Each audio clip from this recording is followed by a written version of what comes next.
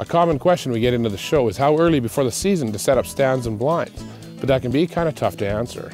We scout all year long, and what a deer is doing in August is not necessarily where he'll be in September.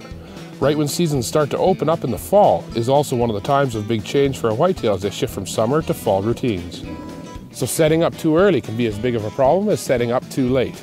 I feel that you need to make that decision differently on each different buck, dependent upon what you know about that deer. Your history with a particular deer, or lack of, and knowledge of the area will largely dictate when it's best to get set up. In one situation, we may set up in the summer on a deer that we know, and know how he moves and transitions into fall. And the next setup may be the week before we hunt in November on a new buck that we have just found. In all cases, the one thing that stays true is you want to be set up as early as possible, but only once you're certain you know where you need to be. And that's your Canadian Whitetail Scouting segment for the week.